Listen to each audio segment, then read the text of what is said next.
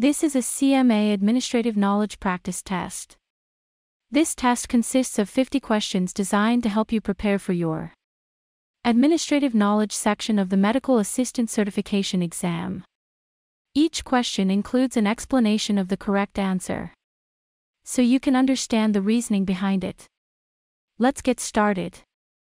1. The practice of one insurance company working with other insurance plans to determine the amount each will pay when a patient has more than one insurance plan is referred to as A. Capitation, B. Coinsurance, C. Third-party payment, D. Assignment of benefits, E. Coordination of benefits.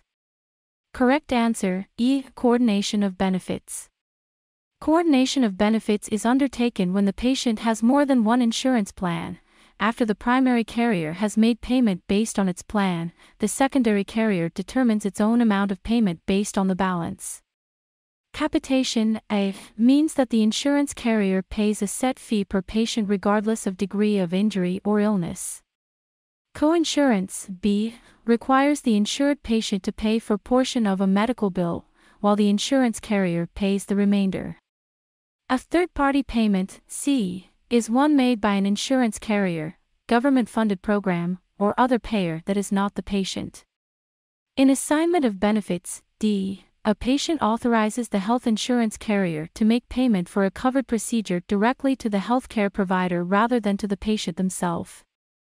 2. Recording financial transactions in a bookkeeping or accounting system is called A. Ledger keeping, B. Superbilling, C. Posting, D. Preparing the trial balance, E. Deducting. Correct answer, C. Posting. Posting is the process of copying or recording an amount from one record, such as a journal, onto another record, such as a ledger, or from a day sheet onto a ledger card. A ledger, A, is a record of charges, payments, and adjustments for individual patients or families. A superbill, B, is a combination charge slip, statement, and insurance reporting form. Preparing a trial balance, D, is a method of checking the accuracy of accounts. It should be done once a month. Deducting, E, refers to when money is subtracted or deducted from an employee pay to cover taxes, insurance, and possible other expenses. 3. Which appointment scheduling technique determines the number of patients to be seen each hour by dividing the hour by the length of the average visit? A. Double booking, B. Cluster, C. Time specified, D. Wave, E. Advance. Correct answer, D. Wave. The goal of using wave scheduling is to keep the office on track. To determine how many patients to be seen in an hour, divide the hour by the length of the average visit. 4. Which of the following filing steps includes ensuring that the appropriate people have taken action on a document before filing it? A. Releasing, B. Indexing, C. Conditioning, D. Storing, E. Sorting. Correct answer, F. Releasing. Inspecting and releasing means ensuring that the appropriate people have taken action on a document. Before the document is filed, a release mark should be noted on it. 5. Another name for a reminder file is a /n. A. Tickler file, B. Supplemental file, C. Retained file, D. Inactive file, E. Active file. Correct answer, A. Tickler file. Tickler file and a reminder file are two names for the file that holds work that has to be completed. A supplemental file, B, is a file that holds papers that are needed in addition to main papers. A retained file, C, may be a file that retains or holds specific information. An inactive file, D, holds paperwork from patients that are no longer part of the medical practice. An active file, E, may hold information on patients that are currently using the medical office. 6. Which of the following is not a true statement about the health information technology for economic and clinical health, high-tech, Act of 2009. A. The Act establishes financial incentives for adoption of electronic health records, EHRs. B. The Act establishes a single EHR software system that all healthcare providers must use. C. Healthcare providers must show meaningful use of EHR systems to receive incentive payments. D. A goal of using EHRs is to improve Americans' health. E. More than half of U.S. physicians have adopted EHRs. Correct answer, B. The Act establishes a single EHR software system that all healthcare providers must use. The HITECH Act of 2009 does not dictate any single electronic health record, EHR, software system, and many software and hardware vendors have entered the market for EHRs. The Act establishes financial incentives for EHR adoption, A, to promote the goal of improving Americans' health, D, and it requires healthcare providers to demonstrate meaningful use of EHRs, C. As of 2019, 90% of U.S. physicians had adopted an EHR system, E. 7. The portion of salary held back from payroll checks for paying government taxes is known as the A. W-4 form. B. Federal Unemployment Tax Act. C. Withholding. D. Annual tax return. E. FICA. Correct answer, C. Withholding. Withholding is the amount of salary held out of payroll checks for the purpose of paying government taxes or for employees' benefits. To determine the amount of money to be withheld from each paycheck, each new employee must complete a W-4A. The Federal Unemployment Tax Act, B, requires employers to pay a percentage of each employee's income, up to a specified dollar amount, to fund an account used to pay employees who have been laid off. All employees file an annual tax return, D. FICA, E, governs the Social Security system. 8. In a letter written in block format, the salutation is followed by A, comma, B, dash, C, colon, D, period, E, semicolon. Correct answer, C, colon. In block format the salutation is followed by a colon. 9. Which of the following concerns have providers raised about the use of EHRs and the required data entry they must complete? A. It is impersonal. B. It interferes with communication with the patient during an encounter. C. It is busy work. D. They prefer handwritten notes. E. Electronic records are confusing. Correct answer, B. It interferes with communication with the patient during an encounter. A common concern among clinical providers is that the simultaneous entry of patient information during an examination places a barrier between themselves and the patient. Often the computer station is across the room from the exam table and the clinician has their back turned to the patient as they are talking. While some clinicians do not like keyboarding aspects, the communication issue is the most common issue being raised. 10. The dimensions of the envelope most frequently used in office correspondence are A. 4 inches times 9 inches. B. 3.5 inches times 8.5 inches. C. 4.5 inches times 9.5 inches. D. 5.5 inches times 9.5 inches. E. 10.5 inches times 10.5 inches. Correct answer, C. The standard size business envelope is number 10, which is 4.5 inches by 9.5 inches. 11. Account aging receivable. A. Means that the physician must collect the receivable on time. B. Is not necessary in a single physician office. C. Is a tool to show the status of each account. D. Involves writing off accounts that are over 1 year past due. E. Involves writing off accounts that are over 5 years past due. Correct answer, C. Is a tool to show the status of each account. Account aging is the method of identifying how long an account is overdue. Collecting the receivable on time, A, is the best way to keep accounts accurate, but this is not always feasible. Account aging is necessary in all physician offices regardless of size. B. Account aging shows how the account is aging. It does not allow the account to be written off. D and E. 12. A system used in emergency centers but not used in private practices is A. Modified wave scheduling. B. Double booking scheduling. C. Open hours scheduling. D. Cluster scheduling. E. Time-specified scheduling. Correct answer, C. Open hours scheduling. Open hours scheduling is when patients come at their own convenience. Modified wave, A, can be used in different ways. One way is to schedule in 15-minute slots, regardless of appointment type. Double booking, B, is used when two patients are scheduled at the same time.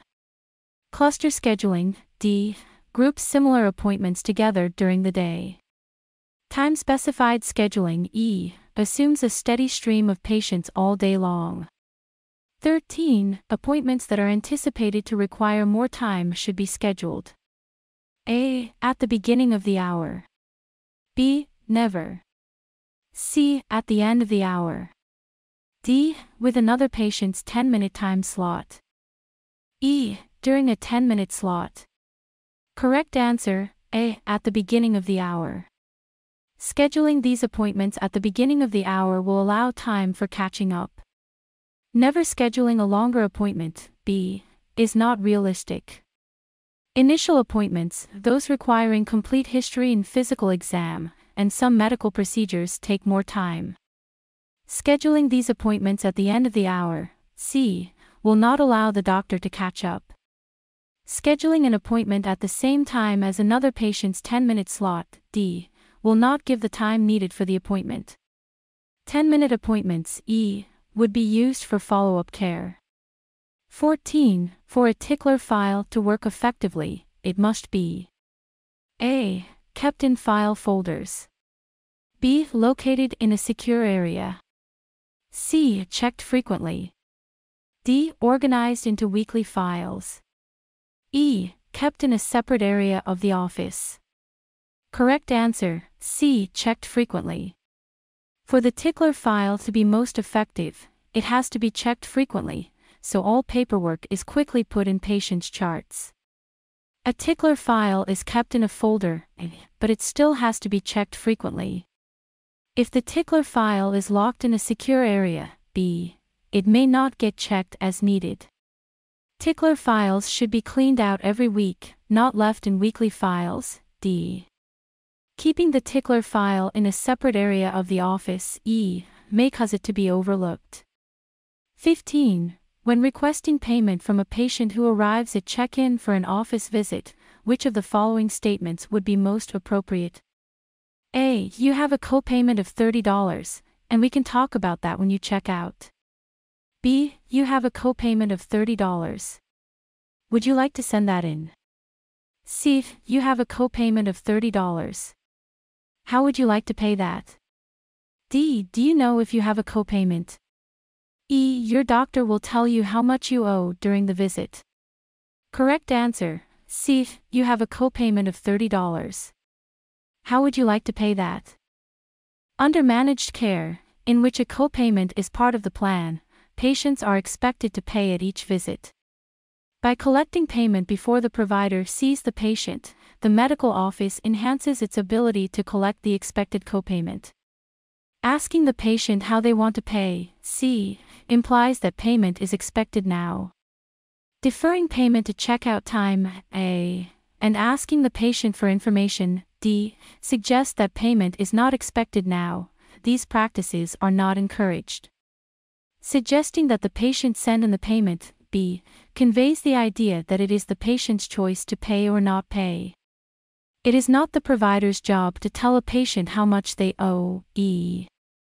16. Which of the following activities should be integrated in an effective electronic management system? A. Patient scheduling of appointments. B. Patient billing. C. Inventory use of supplies. D. Medical and procedural coding. E. All of the above. Correct answer, E. All of the above. All aspects of the flow and provision of care in a practice office or healthcare setting will be part of a well-integrated electronic management system. This includes not only the clinical systems but billing and scheduling aspects as well. 17. A spreadsheet is a type of A. Worksheet. B. Hardware. C. Patient list. D. Cover letter. E. Work grid. Correct answer, A. Worksheet. A spreadsheet is a worksheet that is used to see many types of information at once. Hardware, B, refers to a computer's physical components. A patient list, C, is created by the medical office. A cover letter, D, is used to send to introduce you or the medical office to the reader. A work grid, E, shows what time employees are in. 18. First-class mail is classified as A. Business mail only. B. Newspapers only. C. Items weighing 13 ounces or more. D. Items weighing 13 ounces or less. E. All bulk mail. Correct answer, D. Items weighing 13 ounces or less. The U.S. Postal Service defines first-class mail as all items weighing 13 ounces or less. 19. In written communication, the most important issue to take into consideration is A. Lack of body language. B. The speed of the document transmitted. C. Formatting. D. Legal and ethical issues. E. Grammar. Correct answer, D. Legal and ethical issues. Written communication, such as letters, memos, and email, must take into consideration legal and ethical issues. Body language, A, is useful when speaking directly to someone, but cannot be viewed in written communication. The speed of the document at B has no bearing on the written communication. Formatting, C, is important in written communication, but is not as important as legal and ethical issues. Grammar, E, is important in written communication, but is not as important as legal and ethical issues. 20. Which of the following does not refer to a managed care organizational model? A. Integrated delivery system. B. Health maintenance organization. C. Preferred provider organization. D. Double entry system. E. Utilization review organization. Correct answer, D. Double entry system. A double entry system is a bookkeeping system. When the practice charges for a medical service, the patient's account is debited and the appropriate account for the practice is credited. All the other options are commonly used models for managed care organizations. 21. The federal government offered incentives to support what aspect of implementation of electronic health records, EHRs? A. System selection among vendors. B. Planning for EHR implementation. C. Staffing and staff training. D. Cost of purchase or lease of a system. E. Patient use of a system. Correct answer, D. Cost of purchase or lease of a system. The federal government implemented a meaningful use program that reimbursed medical offices for some costs related to implementation of EHRs. 22. Which of the following represents an important way to maintain the security and integrity of an EHR? A. A password-secured sign-on credential for each user in a facility. B. Limited access to anyone but the physician providers. C. Single sign-on credentials for the practice office team. D. Keeping the data entry device or computer out of sight of patients. E. None of the above. Correct answer, A. A password-secured sign-on credential for each user in a facility. A key strategy to secure a computer network is the use of password-protected logons. In this way, only approved staff members can access health records in a particular location. A single sign-on, C, could be used by any individual, it would defeat the purpose of the system to only allow access to physician providers, b. and it would be a logistical problem to keep the computer station out of the patient care and office areas of the facility, d. 23. When revising the Policies and Procedures Manual, the medical assistant needs to first a. Talk to fellow employees. B. Choose a color for the manual. C. Decide on a format. D. Buy paper for the manual. E. Talk to the healthcare provider. Correct answer, E. Talk to the healthcare provider. Always consult the healthcare provider when determining the policy and procedures of an office. Talking to fellow employees, A. will not determine what the provider wants for the office. Choosing a color of the manual, B. would not be the first step in preparing the manual. Deciding on the format, C. can be done after the wishes of the provider are established. Buying paper for the manual, D. would not be the first step. 24. Leaving large and used gaps in the physician's schedule is A. Underbooking. B. Overbooking. C. Clustering. D. Waive. E. Advance. Correct answer, A. Underbooking. Leaving gaps in a doctor's schedule will cause the doctor and staff to have excess time that could be used for patients. Overbooking, B. occurs when more patients are scheduled than open appointment slots. Clustering, C. is grouping similar appointments together during the day.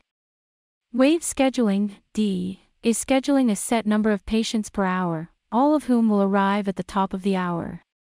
Advanced scheduling, E. is scheduling appointments weeks or months in advance. 25. The correct order of filing units for Anise K. Strong Morse, Mrs. Adam H. Morse, is A. Anise K. Strong Morse. B. Strong Morse, Anise K. C. Morse, Mrs. Adam H. D. Morse, Anise, Strong. E. Strong, Mrs. Adam H. Correct answer, B. Strong Morse, Anise K. In the alphabetical filing system, the patient's last name is Unit 1, first name is Unit 2, and middle name, or initial, is Unit 3. Hyphenated names are treated as one unit. 26. What should the medical assistant do if a patient misses an appointment? A. Document the no-show in the patient's chart. B. Notify the patient that they will be charged for the appointment. C. Refuse to reschedule an appointment for the patient. D. Schedule another appointment for the patient but patient must confirm. E. Erase the appointment from the appointment book. Correct answer, A. Document the no-show in the patient's chart. Documenting the no-show information is necessary because the medical chart, whether in hard copy or electronic format, is a legal document. This information is important for the health of the patient. Doctors' offices can request payment for missed appointments, but patients should be notified of this practice when they first become a patient. B. Refusing to reschedule an appointment is not good customer relations. C. Rescheduling is a good idea while the patient is on the phone, but telling the patient that they have to confirm is not good customer relations. D. Erasing an appointment is not an option. E. The appointment record must be treated as a legal document. 27. Referrals to outside physicians or specialists must be entered into the A. Appointment calendar. B. Data entry. C. Medical records. D. Claim report. E. Tickler file. Correct answer, C. Medical records. Documentation of a referral has to go into a patient's medical chart. 28. Which of the following is a trial balance? A. A daily summary. B. A way of checking the accuracy of accounts. C. An accounting system. D. Accrual accounting. E. Bookkeeping. Correct answer, B. A way of checking the accuracy of accounts. Trial balance is a method used to check the accuracy of accounts. A daily summary, A, is used to record charges and payments in the physician's office. An accounting system, C, is used to record, classify, and summarize financial transactions.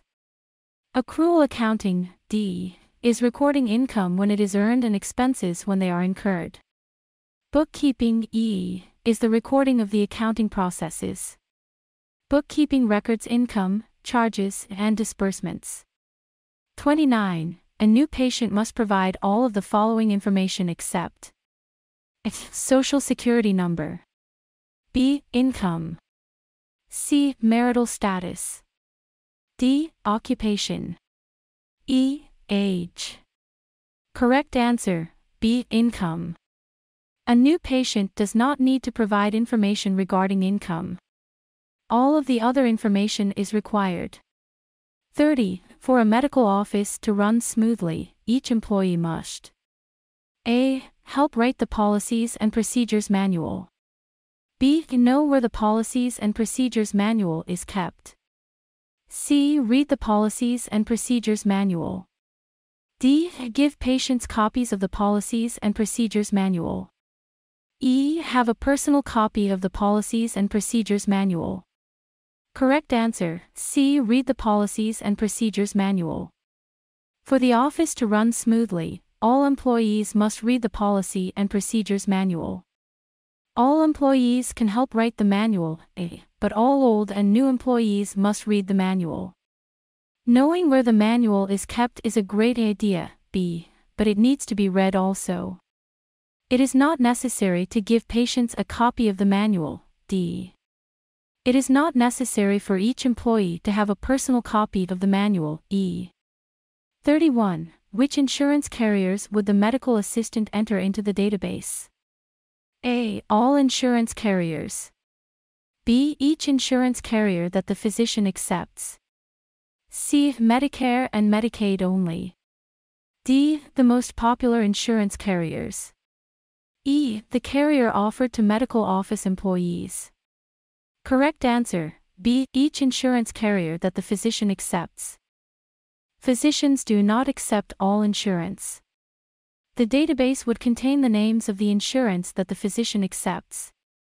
Since the physician usually does not accept all insurance would not be listed, A. The database would contain all the insurance that physician accepts, not just Medicare and Medicaid, C. Only the insurance carriers that the physician accepts would be entered, not the most popular ones, D. The insurance carrier offered to medical office employees, E, would not be entered into the patient database. 32. Checks and cash from a medical practice should be deposited in the bank. A. Daily. B. Bi-weekly. C. Weekly. D. Monthly. E. Semi-monthly. Correct answer, A. Daily. All checks and cash should be deposited on a daily basis so that no money is lying around the office. It is easier to keep track of the money in a bank account. 33. The type of scheduling where patients arrive at their own convenience is A. Open hours. B. Time specified. C. Waive. D. Double booking.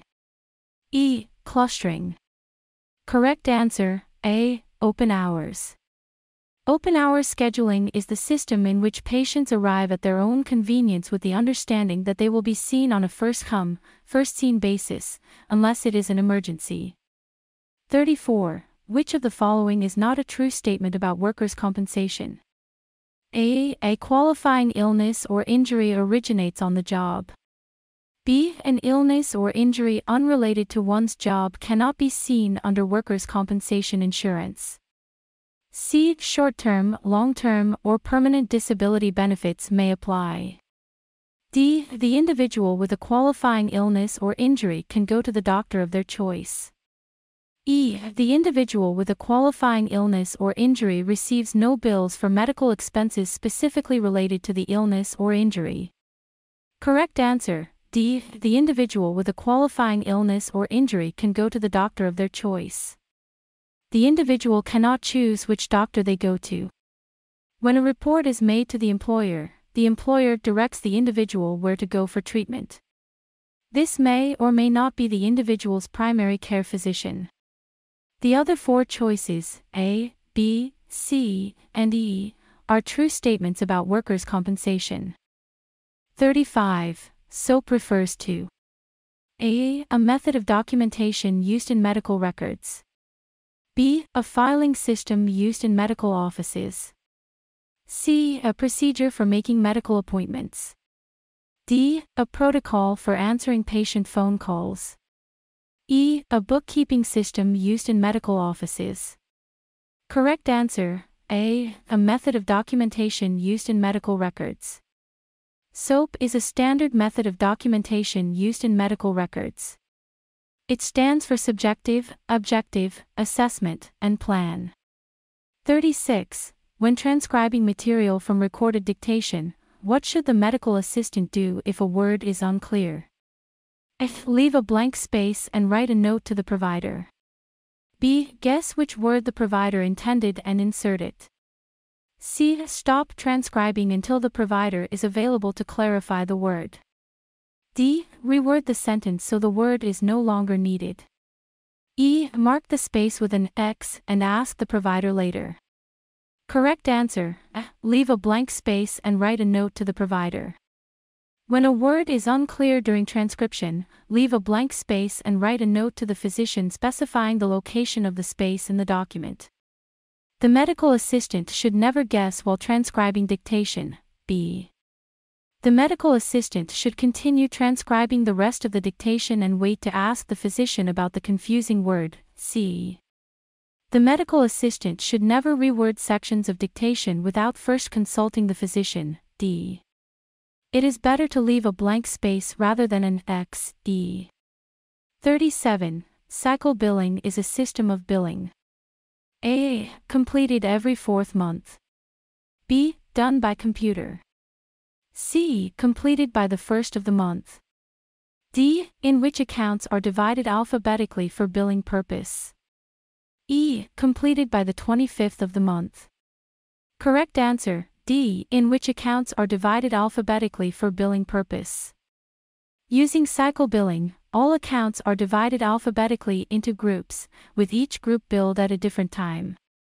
No billing cycle is completed every fourth month. A. This can be done by computer. B. But a medical assistant has to go into the computer to divide the bills alphabetically. A monthly billing system is mailed out by the 25th of the month in order to receive payment on the 1st of the month. C and E. 38. When a patient claim is covered by Medicare Part B, Medicare pays what proportion of the allowable charge for physician services? A. 100%. B. 90%. C. 80%. D. 70%. E. 60%. Correct answer, C. 80%. When a patient claim is covered by Medicare Part B, Medicare pays 80% of that amount and the patient pays the remaining 20%. 39. It would be appropriate to send which of the following to a patient via email? A. Diagnosis. B. Lab test results. C. Follow-up information. D. Appointment request. E. List of medications. Correct answer, D. Appointment request. An appointment request is information that can be sent through email. This information is not confidential. Diagnosis, A, is confidential information and should not be sent by email. Lab test results, B, also are confidential and cannot be sent by email. Follow-up information, C, should not be discussed by email. The physician should speak with the patient directly. A list of medications, E, can tell a reader why the patient has seen the physician, so this information is confidential. 40. When scheduling an appointment by telephone, what is the most important step the medical assistant should take before hanging up? A. Ask the caller to repeat the information. B. Ask if the caller requires directions to the medical office. C. Repeat the caller's name and phone number back to the caller. D. Say goodbye. E. Say, thank you. Correct answer, C. Repeat the caller's name and phone number back to the caller. The medical assistant should repeat the patient's name and phone number back to the caller to reduce errors. 41. Which of the following items facilitates communication in the medical office? A. Tickler file. B. Patient's medical records. C. Data entry. D. Appointment book. E. Policies and procedures manual. Correct answer, E. Policies and procedures manual. The Policy and Procedures Manual is the most important communication tool for all employees in a medical office. A tickler file, A, is used to keep track of papers that have to be filed. A patient's medical records, B, are never used as a communication tool. Data entry, C, is used to store raw facts in the doctor's office. The appointment book, D, is used to keep track of appointments.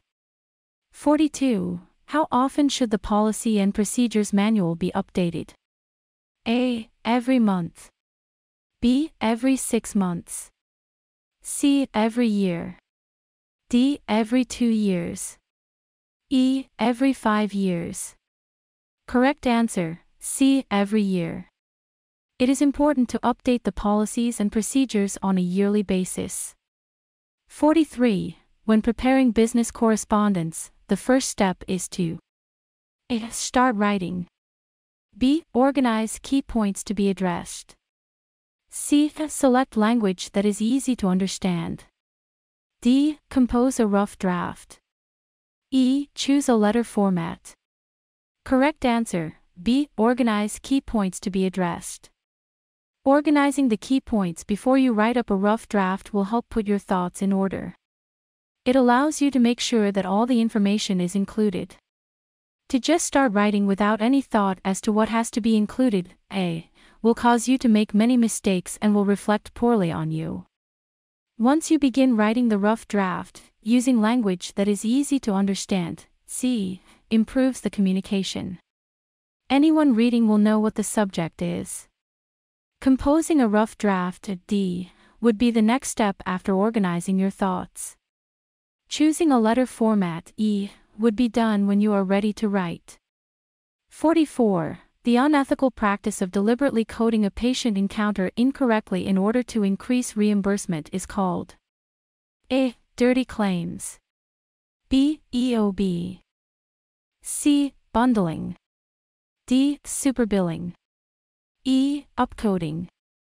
Correct answer, E. Upcoding. CPT codes are based on the level of service provided.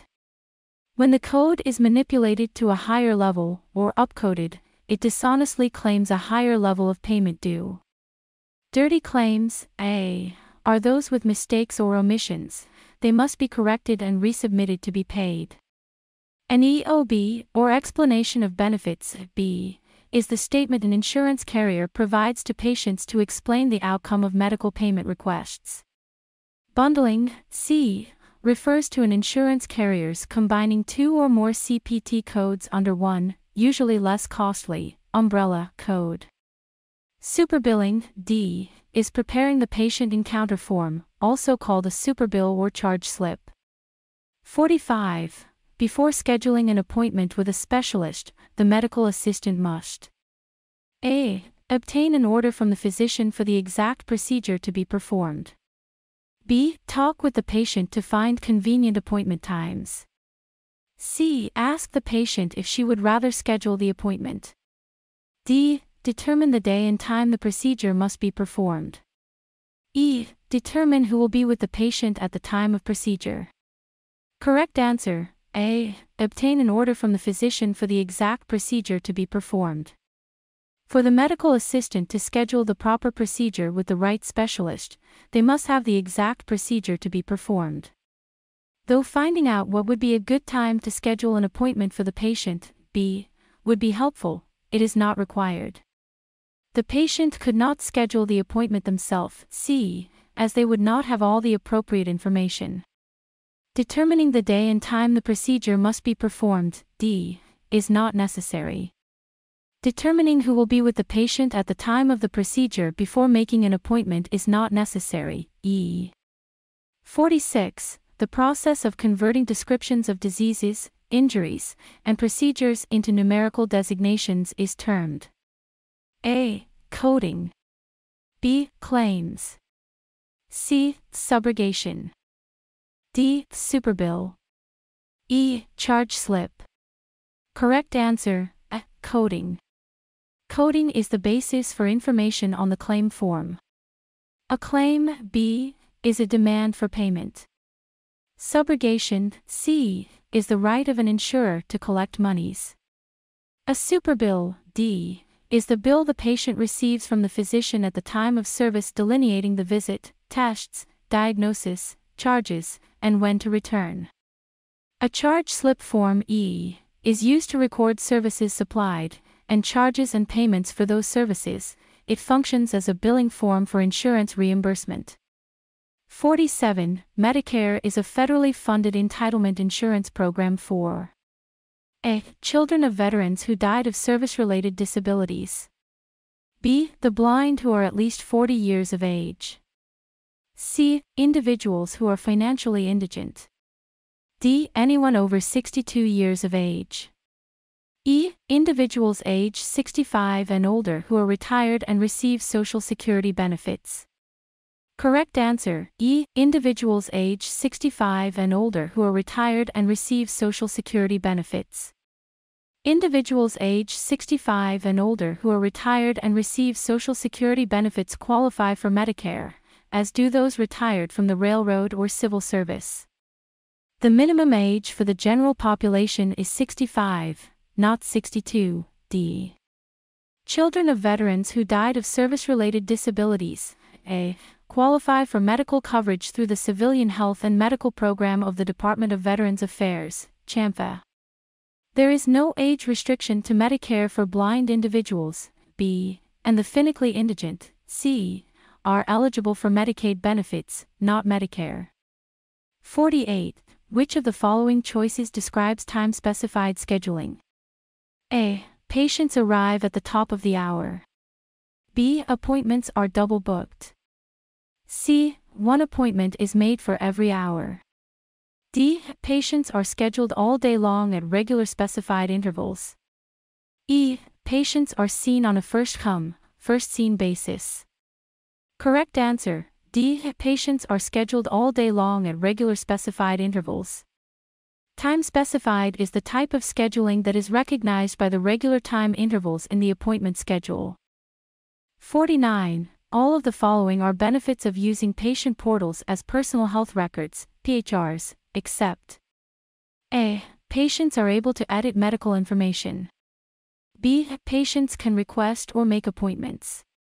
C. Patients are empowered to take accountability for their health. D. Providers are able to communicate with patients electronically. E. Reminders or alerts may be automatically generated. Correct answer: Patients are able to edit medical information. Patients never have the ability to change medical information that has been documented by a provider. On the other hand, patients are empowered to actively participate in their care by being informed through information available in a portal or PHR, C. They can also request or make appointments, B, and send messages to and receive messages from their provider, D.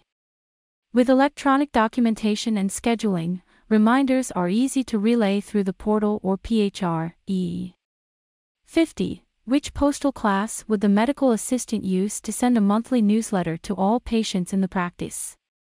A. First class. B. Second class. C. Third class. D. Bulk mail.